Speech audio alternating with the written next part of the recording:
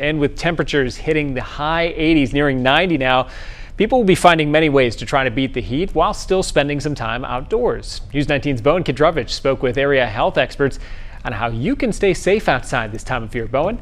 Yeah, Dustin, well, whether you are looking to cool off at the beach or take a stroll in the park, area health experts say excessive exposure to heat can cause some complications. Too much time in the heat can cause dehydration, which can lead to heat exhaustion.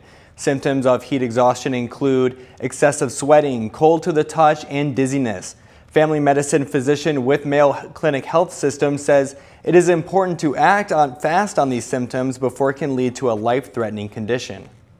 Our body wants to keep a good constant temperature, a temperature where everything can work properly.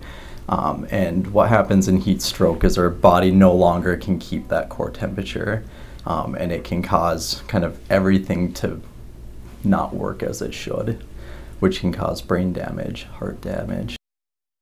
Dr. Lundstrom says it is key to stay well hydrated and avoid long periods in hot temperatures. And Dustin, he also says if you notice someone passed out from dehydration, to get them to an emergency room as soon as possible. Yeah, something we hear every time it gets hot out, but always worth that reminder. Thank you, Bowen. And you can always stay up to date on changing conditions wherever you might be through our WXW Storm Tracker 19 weather app, free to download on both Apple and Android devices.